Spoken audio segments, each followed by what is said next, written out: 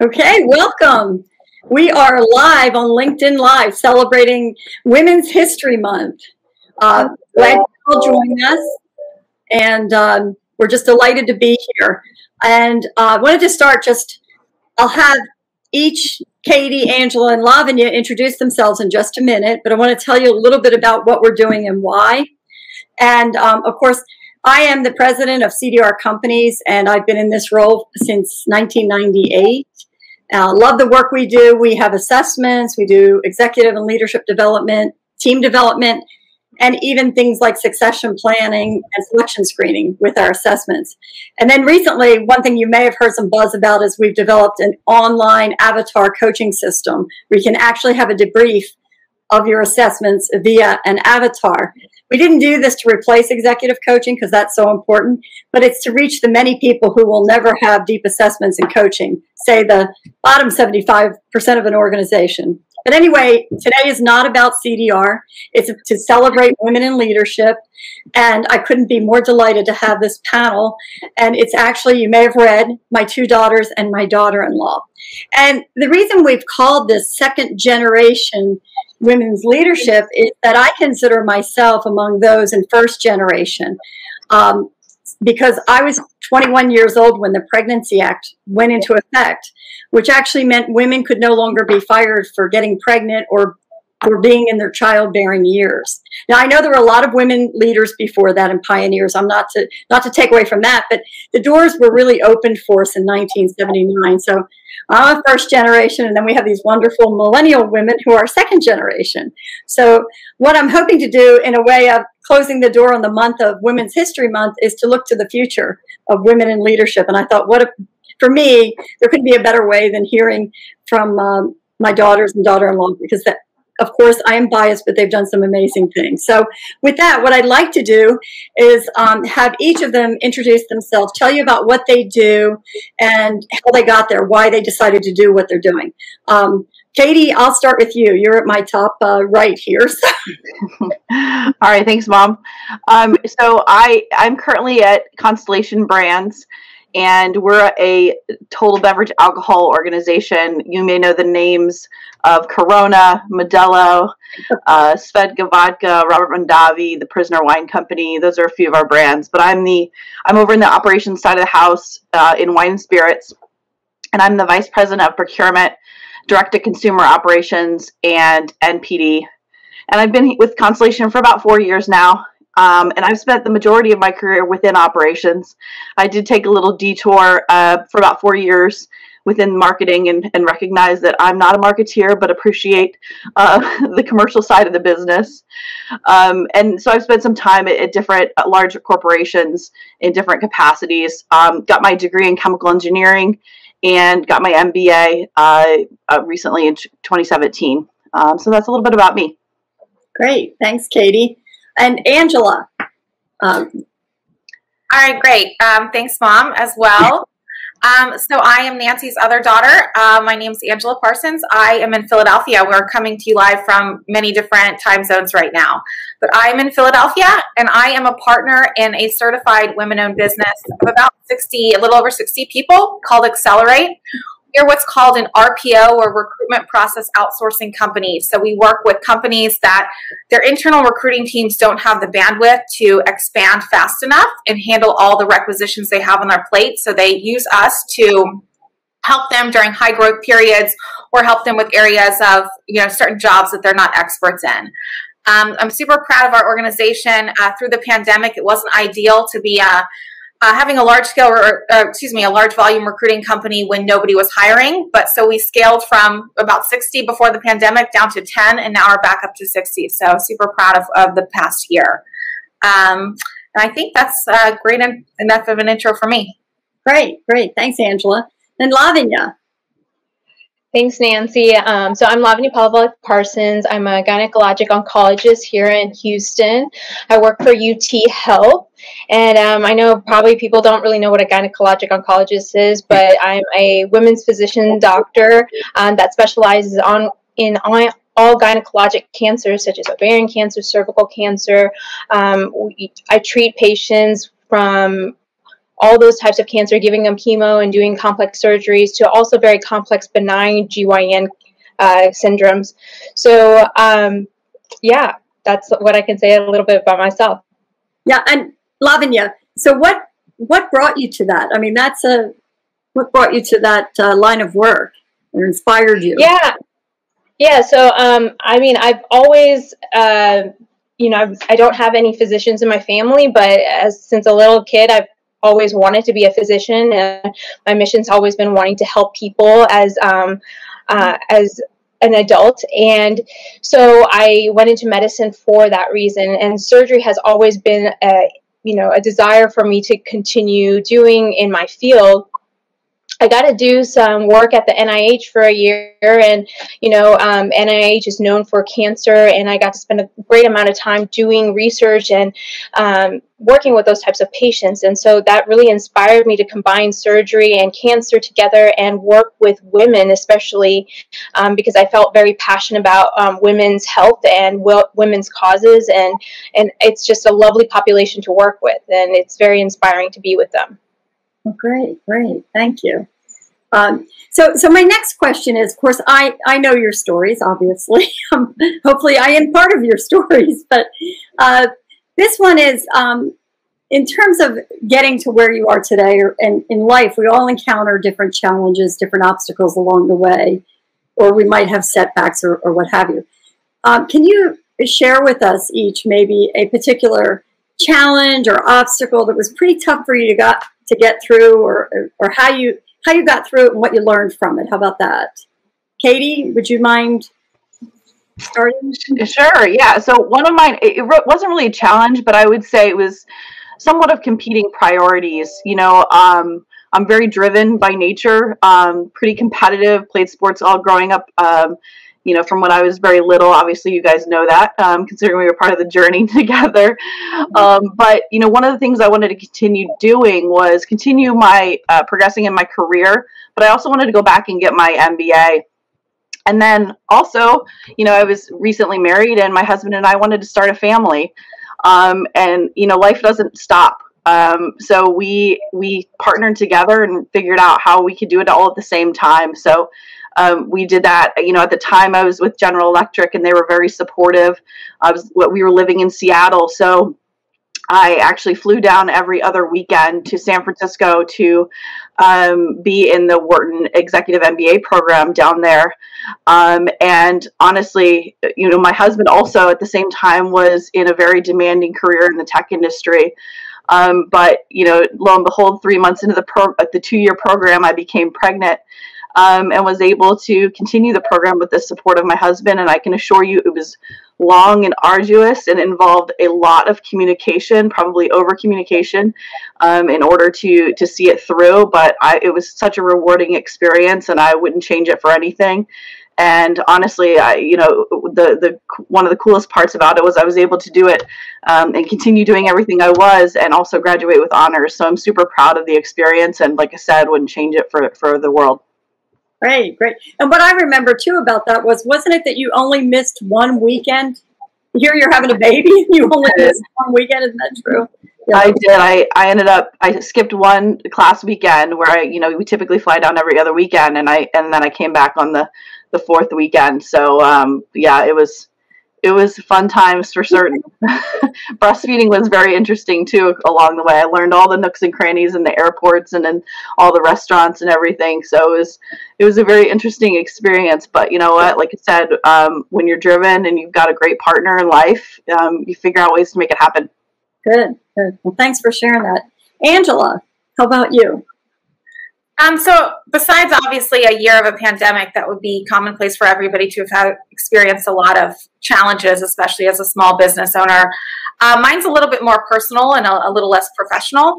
When I was 20, just turned 23 years old, so over a decade ago, I was in a very serious car accident that, quite frankly, probably should have ended my life. I was really lucky to survive it, and had a lot of people say, you won't ever walk again. You won't ever wear high heels again, which is part of my mantra.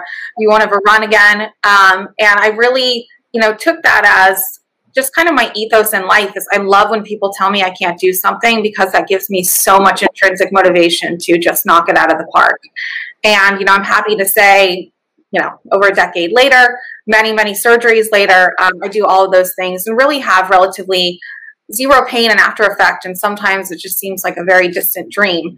But when I, kind of do think back on, wow, like that could have really knocked me down for essentially the rest of my life. Happy that it didn't. And again, taught me just how much, mental strength that I can have when I need to. And it's helped me a lot in life in that regard. Great. Thanks for sharing that. That was a really tough time. So really proud of you for that. And Lavanya, how about if you share with us? As you've noticed, we all have many struggles in our lives, and they're small, large, they're just different. And I guess the struggle of my life could be mostly attributed to like how I grew up.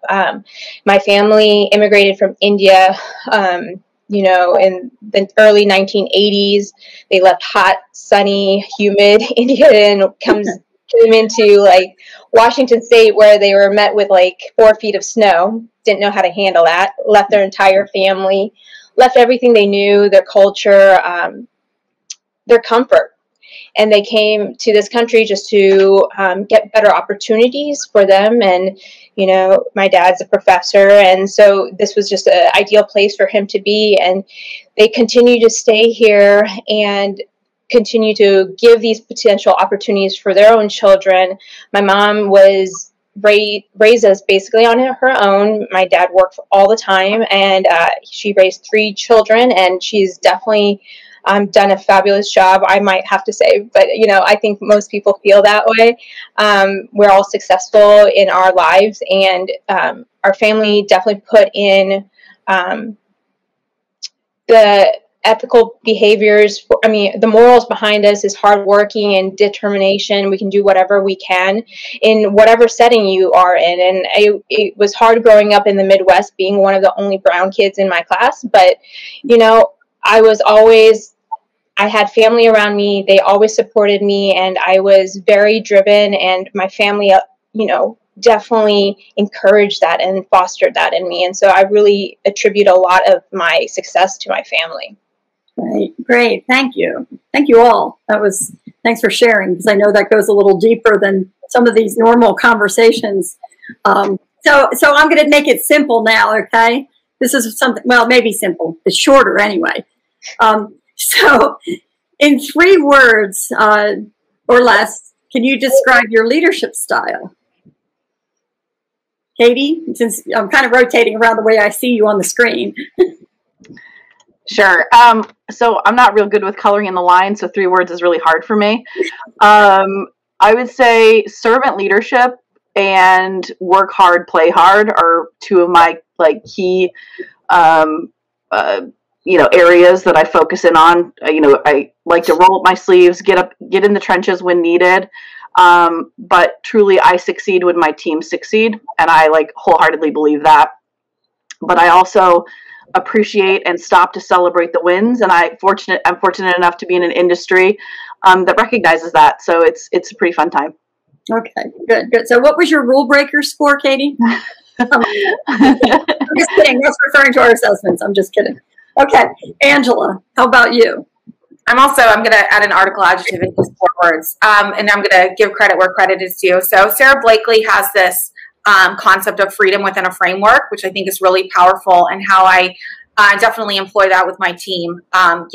I'm not here to babysit you. I'm not here to micromanage you, but I'm here to empower you and give you, that extra boost when you need to. But this is, we're a process and a metrics-driven organization to be able to be successful on our projects. But you have a lot of freedom here at Xelerate, but it's within an organized framework, and that's, again, how I'll manage you or lead you as well. Great. Thank you. And Lavanya? So I would say my leadership style is very direct. You know what I want when I usually let you know. I'm empathetic, I feel like, because for most of my individuals that I work with, I've been in your shoes, so I know exactly how it feels. And then I would say the thing that I've tried to change for me, from what I've learned from my superiors, is that I'm democratic in the sense that I allow them to make their own decisions on their own, and we come up to a group decision, because medicine is art, and I feel like there's not a single way to do medicine. Great. Well, thank you. That was really good. Appreciate that. Although nobody stayed within the words, but it made it so much better. That was good. Okay, so this may put you on the spot a little bit, but what is the greatest feedback or compliment that you've received, maybe from a boss or a colleague or a customer? Katie, do you want to start with me? Okay. I've been leading teams for, going on over 15 years now. And along the way, there's been, ups and downs like anyone else has experienced. But, I had a woman who worked for me that saw me kind of step up and speak up for myself in a situation, and came back to me later and just told me how inspired she was by how I stepped into the uncomfortable situation, took ownership, asked for what I wanted. And, she felt that it was courageous and inspirational. And it was pretty exciting to hear that, she said that regardless of the outcome of whatever happened, you made a difference, and now I'm going to think about things a little bit differently in my own way of working. So, that if I can just help, one person, one woman speak up more, I feel like I've been successful as a leader, and that was like really exciting and fun to hear. Great. That is powerful. Thank you. How about you, Angela? Well, I get this a lot, and I take it as a huge badge of honor. But I get, where did you come from? I really dissuade a lot of misperceptions about me. I work with so many private equity companies to really help, their portfolio companies grow. And that's as I say, a very male, pale, stale, and often frail dominated world. And, I come in there with my blonde little self, and, we're talking business, or we're talking sports, or we're talking, music. And I like to see myself as very multifaceted, and, things that I can draw knowledge from and stuff like that. And they're often pretty amazed at, the depth of what I can discuss and how I can discuss it. And again, when they had probably a wrong and inaccurate misperception from the moment that I walked in. That's great. Thanks, Angela. How about you, Lavanya? It's always great to hear comments from my superiors be like, oh, you're a wonderful surgeon, you're amazing. But I felt like the most meaningful compliments came from actually my residents, and they're usually my underlings, and they're the ones that I teach. And it's very humbling when they come back to me and they're like, you're like the most like enthusiastic, joyful, like wonderful surgeon to work with. And I think that's a huge compliment, because it comes from, I work in a very male dominated field. It's not a warm and fuzzy area, and it's nice to have and it's a very intimidating field. So the underlings really hate working with us because we're intense people, and it's just very nerve-wracking for them. So it's really nice when individuals can come up to me and be like, I've really, really loved working with you because you've made it enjoyable and you've taught me a lot, and I've absorbed it, which is wonderful. Great. No, that's fabulous. I'll just add that, just a little note that, that's a commonality amongst us four. We're all, although my company specifically is what I call an estrogen fest, for a lot of women, but I definitely work in a very male dominated world, and I think we all do. And I know, Mom, your background in energy was very male dominated at a time when, completely almost male dominated, I would say.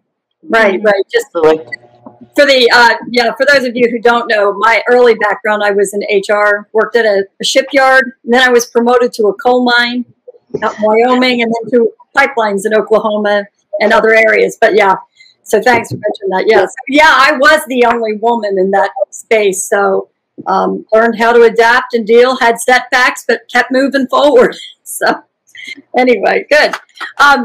So maybe I'll move to that. So this is just something, it's always something we think about with Women's History Month, and even with diversity and inclusion and many of the things that are going on now and the challenges that we face. I think in many cases, we're finally giving these things a fair look and a good look to try to make changes and inroads. So I'm really excited about that.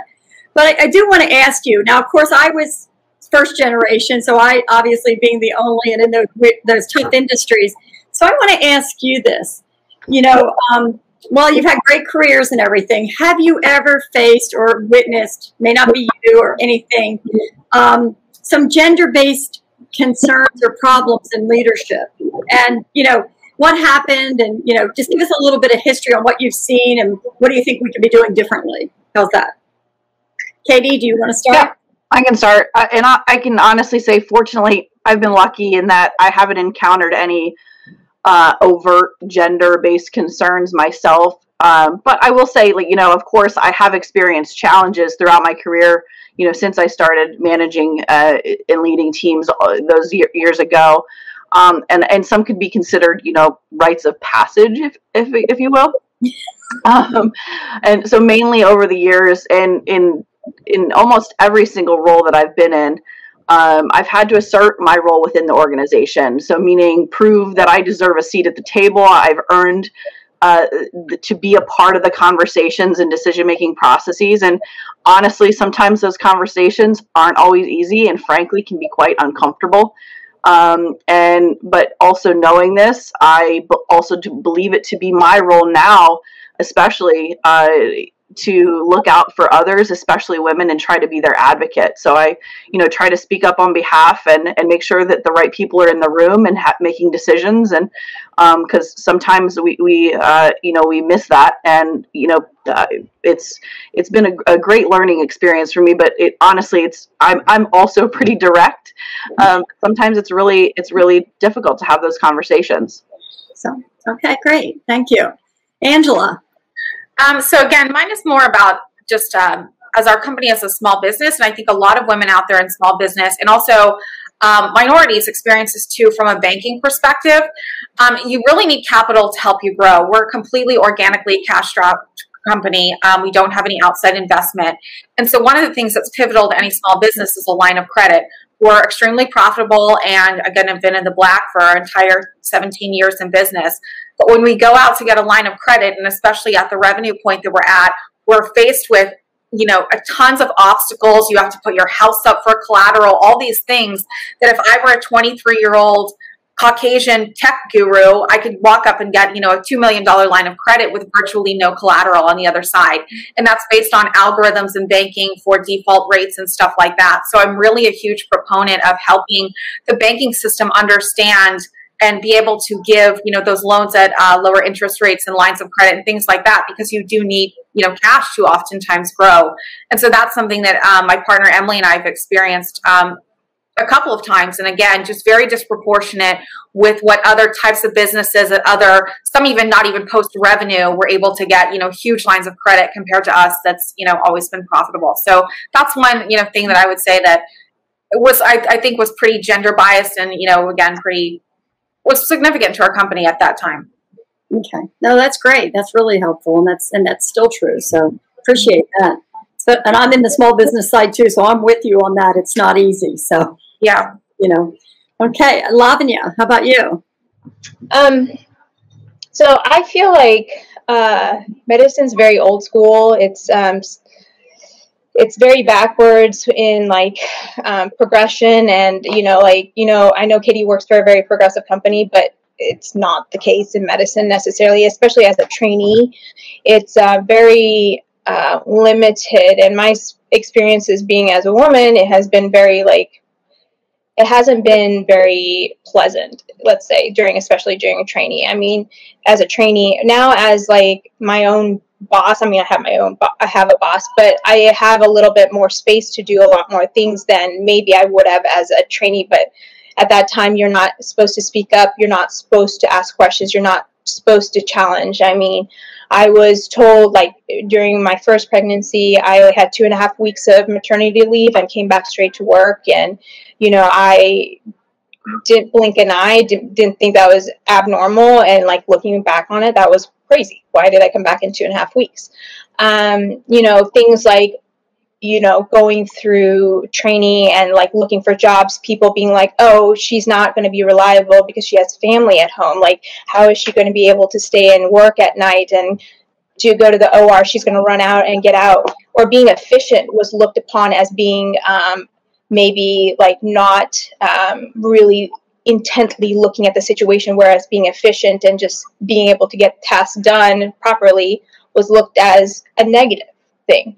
So I think really having a family and being female in medicine has definitely a huge lots of consequences that, you know, people are bringing it up, but it's very slow to change. Right. And on that, I just want to mention too, this obviously women in leadership has always been, for me in my business, you know, a keen interest, an area of research. I've written 2 books on the subject. And the reason I did, honestly, and what I'm hearing you all saying, especially Lavanya, you know, just the things that happen at work. I was pretty upset by the fact that here I am, first generation, the doors were open for all of us women in 1979, yet there's only about 6% women that have made it as CEOs. And so it really, you know, pushed me to look at, well, why is this happening? And we were able to, and I will show, you know, my last book that they're all familiar with, you know, we found what we think is the root cause in many cases on what's holding women back. And part of it is how they cope under stress. So that's one part of it. But the other big part of it is perceptions and how women are judged or treated differently. And just let me give you one quick example, then we'll move on. So like, and think of like, you know, what Lavanya shared and everything, or when a woman has a risk and a man shares the same risk, and risks are ineffective coping strategies or ways we sometimes react under stress. So if she's like, let's say, an egotist and he's an egotist, well, he's just a pretty assertive guy, right? She's a bitch. I mean, the language around and the way we frame how we look at different people, and that applies to both women and minority populations too.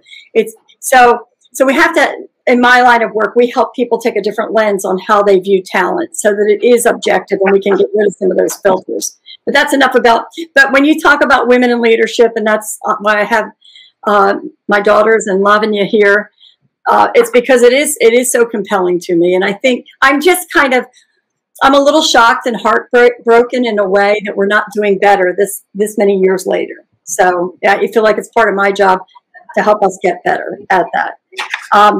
Now, so speaking about assertiveness, right? Obviously, do you consider yourself pretty assertive and even bossy at times? And tell me how that works. Just talk about your assertiveness and your bossiness, and I say that in a kind way, in a supportive way. I'll start. I would say the short answer is yes. I mean, let's be honest. You guys know, we were growing up, oldest of 4 kids. I was sort of predestined to be a little bossy, but really the nature is, you know, I'm driven. I like to get things done.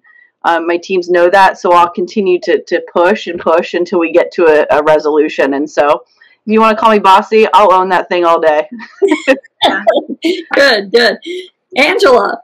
Yeah, I'll piggyback on that. I mean, look, my assertiveness just coincides with my impatience. You know, I'm happy to do it myself, and I like things done my way and yesterday. Like, that's what I say. So keep it moving.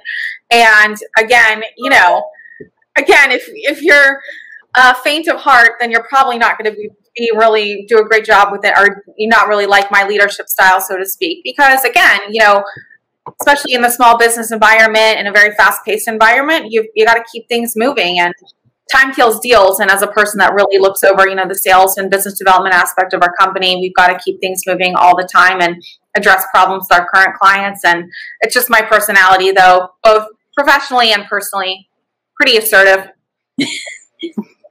I agree. Yeah, I would say that's a little bit of putting it lightly. That's right. Okay, and Lavanya. Yeah, I would have to agree. I'm pretty assertive. I like things done my way, and it has to be done immediately. Not like, okay, let me finish this task and get to it. No, I need you to walk and get it done. And I think that's just, you know, like my mentality. Like, I'm in the OR, and if that doesn't happen, then that's minutes on this patient's life. So that's everything in my life. And, you know, sometimes my husband's like, you know, I'm not your like scrub tech in the OR. Like, you can wait for a minute. And I was like, I don't think so. But life is keep moving. Can you guys imagine game night at our house? Wow. Well, so that is a question I had, actually. And I'm going to tell a story after y'all. I wanted to ask you to kind of lighten things up just a little bit, and then we'll get back to the more serious topics. So we do game night, like our games. When we all get together, we do different kinds of games. So I want to know from each of you, what is your favorite game and why, and what do you think you're really good at versus maybe something you're not so good at? So for me, you know, I like that we can even get like cutthroat competitive when we're playing horse. Like, it's the most benign game ever known. And we can just get like trash talking, saucy. I really enjoy that. Like, so anything like physical, but you know, obviously like Trivial Pursuit is a big fan favorite of mine, because everybody just gets so competitive and oof, it's fun. It's good times. So I'm going to tell a story about my sister-in-law, who I love so much. So one time my brother was dating a girl that couldn't keep up with the assertiveness of the Parsons household. And Lavanya and I were playing Taboo, which is my favorite game, by the way. And because it's really about the clue givers, is really how it determines, you know, how well you're going to do. And we were given some phenomenal clues. I mean, these were knock it out of the park, slow pitch softballs. And this girl was just not getting it. And Lavanya and I, without even saying a word, just looked over each other like, she's never going to last here. And she didn't. But, you know what I'm talking about? Do you remember that? I do. I distinctly. I wasn't even married to Matt yet. It was like on your mom's and dad's like anniversary, 25th anniversary party. Yeah, right. It's a guest house. Remember that? Yeah. I totally remember that. And you were like, "Who is she?" I guess I've been this like quiet person that you guys didn't realize I was. No, I mean, I knew, just like without even, there was no verbal communication. We just looked at each other like, You know, she's got 1 month max left in this relationship. Yeah, I think I would have to say Cranium is my favorite. I think we all have a pretty good test with that. And I think like watching people just do things that they hate doing, like, you know, like Nancy pretending she's a penguin on fire, like that. I mean, it's amazing. Yeah, that was bad. I love when mom's competitiveness gets so overwhelming that she just has to quit the game if she's not winning. Wait, now my favorite though, and Katie wasn't there for this one, but remember we had the group and we played. I think it's called Cool Cats and Ass Hats or whatever, and it was And what happens is you get to punish the other team if they don't do so well or something, and with making them sing or dance. And I honestly, I've never laughed so hard in my life, you know, and it was really fun. So, you know, we do have a great time. And I like Cranium, but I don't like Trivial Pursuit because I don't have that kind of memory on all those things. I kind of have a random memory. So anyway.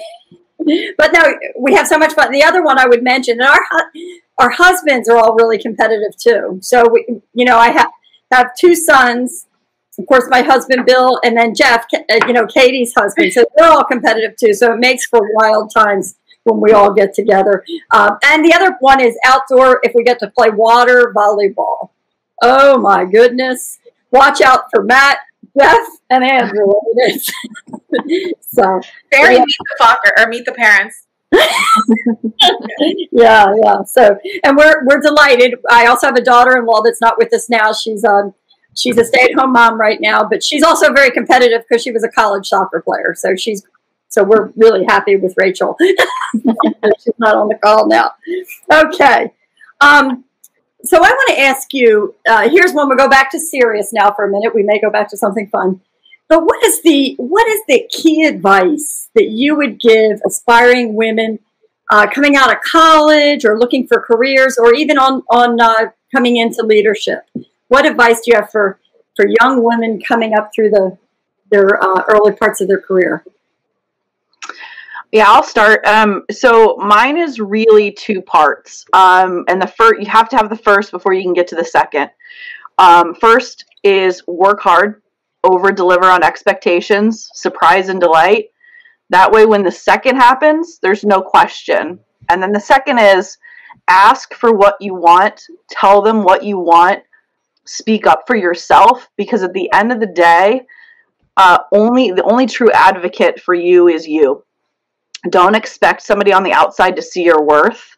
And if you've successfully done number one, that is exceeding on those expectations, convincing the right stakeholders of number two is that much easier. Great. That's really good. Thank you, Katie. Angela, would you? Mine very much parallels that, and I'm going to come directly from the recruiting perspective. And this is advice that I would give somebody no matter any point in their career. And I think it really leads into, Mom, all of your research and data, what it's showing on the leadership side, is ask for more, because you better bet that your male counterparts are asking for more. And I'm talking strictly about compensation. And that is how we've gotten to the pay gaps that you see across this country for so many jobs. Because what happens is when you are going from your first job to your second job, they say, how much were you making? And that's how the offer is created based on what you were making before. When a male's offered a job, he has no problem typically going back. And it's like, what the hell? What's the worst that's going to happen if I say, can you give me $5,000 more? And likely they will. Women are so excited. They've already plotted what their first 90 days are like. You know, they're ready to just get going. But you extrapolate that over the course of a career. Now you've got $25,000 to $100,000 pay gaps in the same exact job, because it went from a $5,000 pay gap to a $20,000 pay gap. And it goes on like that, because again, the recruiters and the HR team, when they're formulating the offer, is looking back at your past comp and then giving you your offer to get you. And so you'll have, you know, again, if you never ask for more, that pay gap's just going to increase and increase and increase. And so, you know, ask for more, and there's no harm in asking, because if they want you and have already extended you an offer, they're not going to rescind that offer just because you asked for a little more money. They just might say no, but there's no harm in asking. Okay. Great advice. Thank you. And Lavanya, what would you say? I mean, it kind of all falls along what Katie and Angela have said, but honestly, reach for the stars. Like, I feel like no goal is too high, and you're going to reach it, and you have to just persevere and just, you know, put down your head and work hard to get to those goals. You might stumble a little, you might have some roadblocks, but if you have a goal and you want to succeed to get to it, you just keep working until you get to it. It just might take different paths to get there, not a direct path, but another fork in the road, you know? Great. And here's one, I just want to ask you all this. You know, you all have a lot of demands in your life, and, you know, Katie has 2 small children, 1 on the way, and Lavanya's got 2 small, and Angela works like nobody else I've ever seen in my life.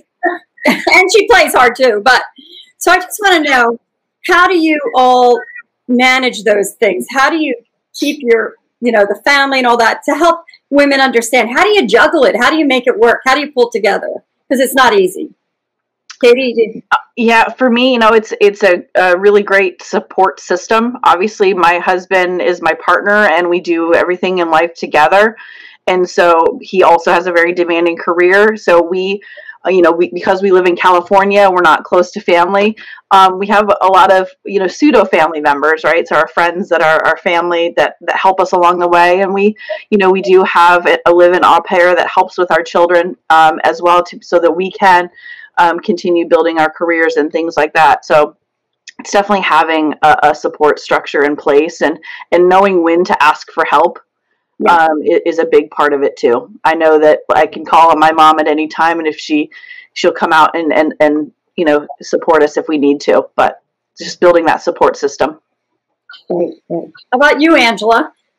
So first I'll say, you know, I'm constantly in awe of my other family members, and also just other people I know with small children, but really any age children, and how they do it. Because I myself don't have children, and I want to be very forthright that that's a very cognizant choice, because I do want a life of working hard and being able to play very hard. And I kind of had to come to terms with myself that I'm so kind of in love with that lifestyle, that I have that freedom, that it is something that I don't know how you can do it all just based on, you know, what do you want to prioritize.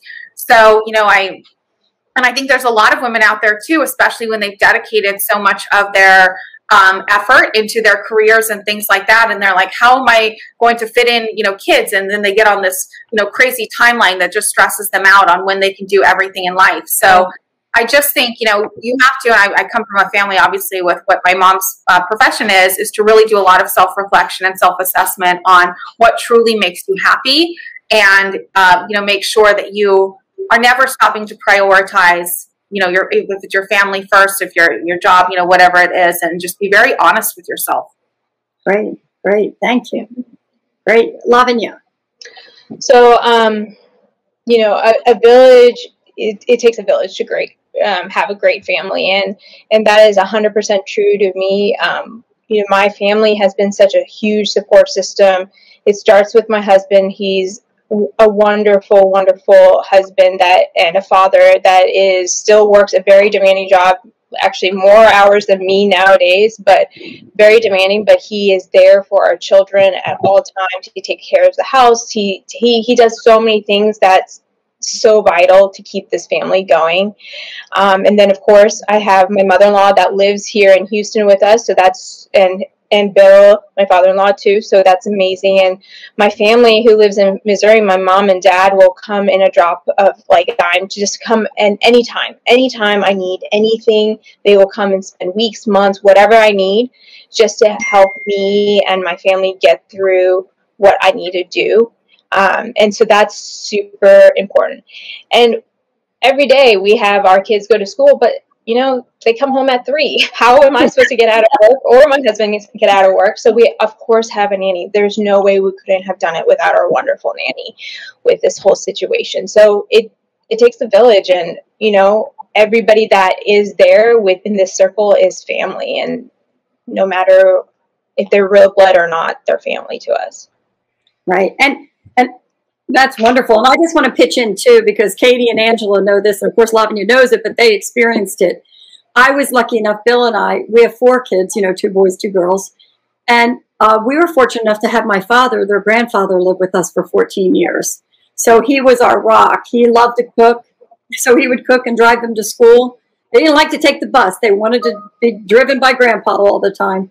So we kind of had, it was like an Uncle Charlie in the house. He was a big Philadelphia Eagles fan, but we loved him, and it was wonderful. My mother had passed away pretty young, so it just worked out perfectly in our family for my dad and his dog Ballpark to come, live with us and be part of the family and help Bill and I so much. So we were blessed that way. I mean, and I think we helped his life be very full as well. So he wasn't there in Philadelphia alone. He moved out to Oklahoma with us. So anyway. That's kind of everybody has a different way of trying to, how do we manage? It is a village, it's your families, your neighbors, and all the rest. So, okay, I have one other question, and this is kind of a self-promoting, shameless plug. Okay, are you ready? Do it. What did you think of my latest book? And I'll remind you, the name of it is Women Are Creating the Glass Ceiling and Have the Power to End It. Yeah, I'll start. I actually found it super insightful and enlightening, honestly.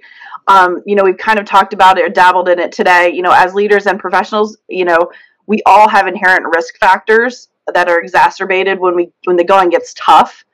And it talks a lot about that. And we all need to recognize what those are in ourselves and develop ways to dampen those negative effects.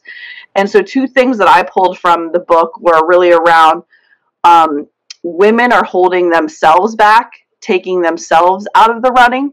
No one is doing it to them.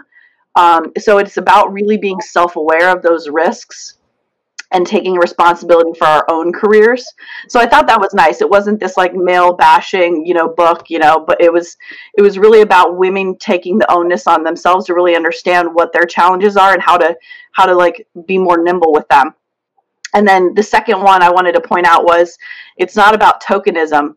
That's not the answer. It hinders progress for women and fosters that self-fulfilling prophecy about the lackluster capability of women in leadership.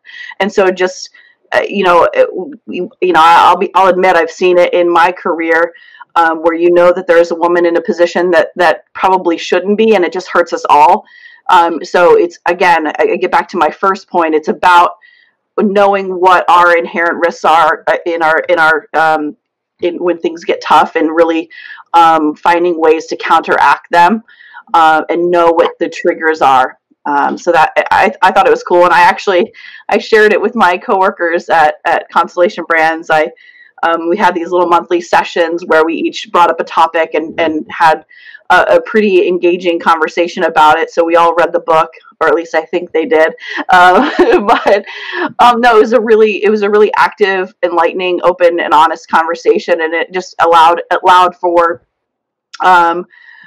everybody to kind of sort of get their opinions and things out. So it was a good conversation starter. Great. Thanks, Katie. Angela. Yeah, so I mean, to kind of piggyback on what she was saying, I think that the book is very relevant to what's going on right now, because yes, there's a lot of things that are going on from, say, an external perspective of, literally having diversity initiatives in leadership roles and things like that. But there's also, it has to be two sides of the coin, where you have to take your personal accountability and really start eliminating excuses and do what you can to advocate for yourself, to find the avenues that are going to get you to whatever position and whatever level you ultimately want to achieve. And so I really like that perspective of the book, that it wasn't, here's all the reasons, the external reasons that you might not even be able to control that are holding you back. It was like, no, let's stop and do some self-reflection and really understand your own career and your career progression and what might have been holding you back, and let's start changing that right now. I'm such an advocate of therapy in so many ways, and I think it's never too late to start therapy. And I would liken this to really therapy for your career, just to really start truly assessing, what are your inherent risk factors, what might be holding you back, and how do we help mitigate those so that you can propel yourself, as an advocate for yourself as well. So just excuses. Yep. No, that's great. Thank you, Angela. And Lavanya. Yeah, so I really thought it was helpful for me, because it was just very, it obviously has several risk factors and that you could relate to, and you could look through for myself. I was able to look through it, and it gave examples, and then it provided suggestions how to overcome that, or how it was viewed upon other people or from a male standpoint. And I thought that was just very interesting, because you just gave an example earlier, if you're egotistical, you might be looked as kind of in a negative tone, rather as a male looking as it maybe positive.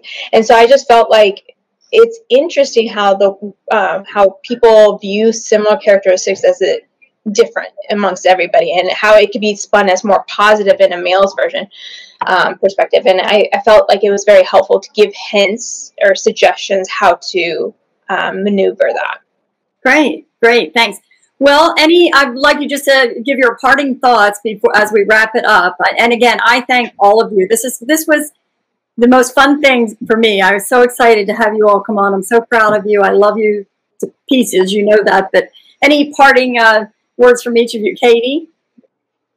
No, thanks for having me. This is kind of an interesting little dynamic. We've never really talked in almost only professional capacity, so it was kind of fun in this way. So thanks for having me, Mom. Yeah, Angela.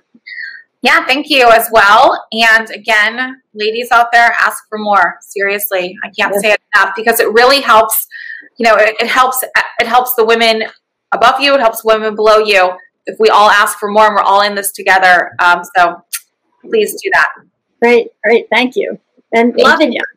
Thank you so much, Nancy, for including me in this. This has just been so delightful. So I have really nothing but just thank you for having this beautiful conversation, so other people can gain something from this, hopefully. Great. Well, thank you all. And thank you all who have participated with us on LinkedIn Live. You're welcome to reach out if you have any specific questions that we can help you with. And happy Women's History Month, and happy Women's Future. How's that? Thank you. Thank you. Guys. Thank you.